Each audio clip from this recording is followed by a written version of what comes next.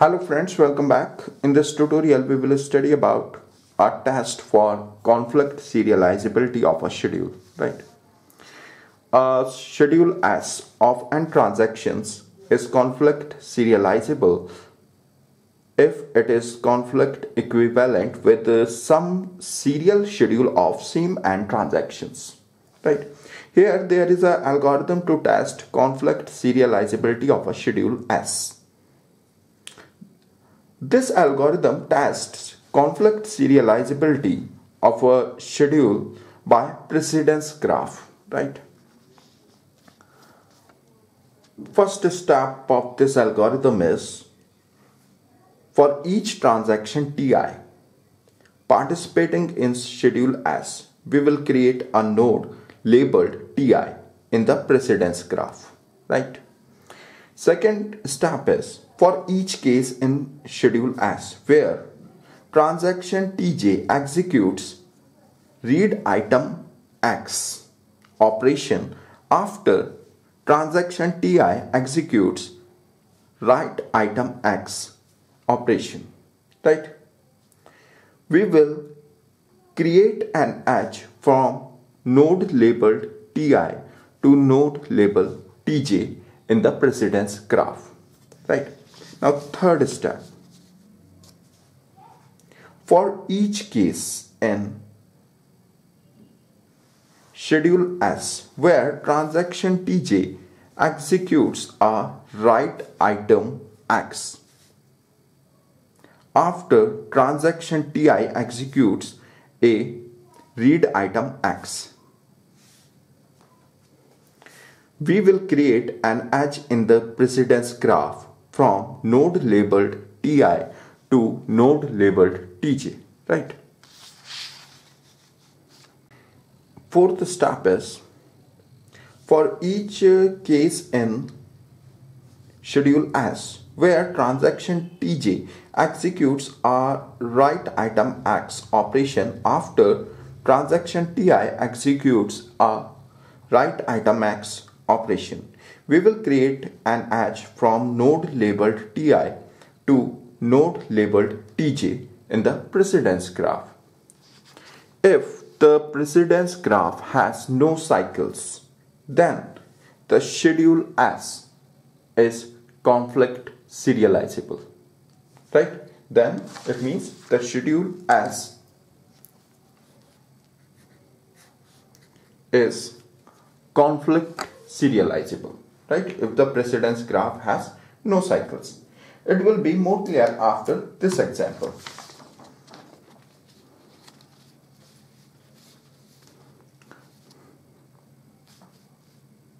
Now consider this schedule, right?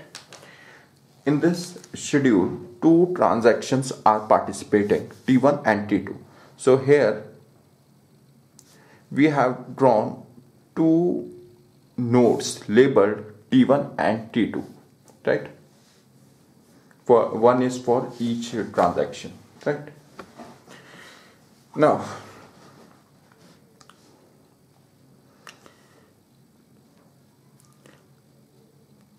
see this read item X operation of T1, right? Now see this write item X operation of T2, right? Here transaction T2 performs write item X operation after T1 transaction performs read item X operation. So we will draw an edge from T1 to T2, right? We will draw an edge from node labeled T1 to node labeled T2, right? Now see here read item X operation of transaction T2, right? Now see this write item X operation of transaction T1. Now transaction T1 performs write item X operation after transaction T2 performs read item X operation, right?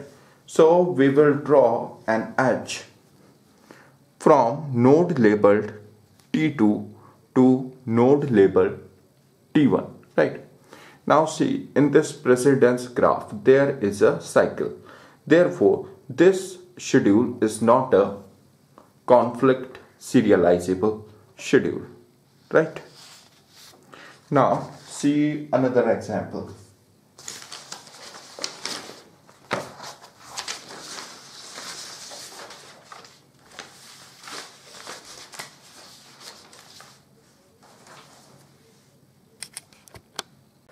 Now see this schedule of transactions T1 and T2.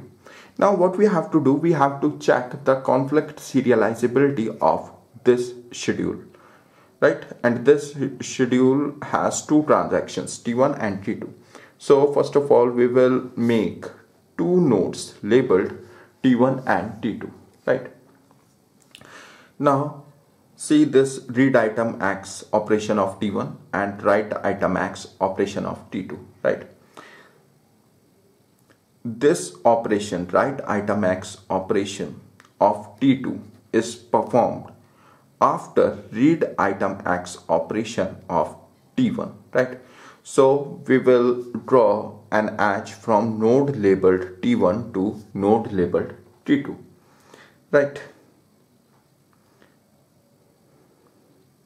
Now see this write item X operation of T1 and see this write item X operation of T2. This write item X operation of T2 is performed after write item X operation of T1. So we will draw an edge from node labeled T1 to node labeled T2. So here we have already drawn this edge, right? Now see this read item X operation of transaction T2 is performed after write item X operation of transaction T1, right?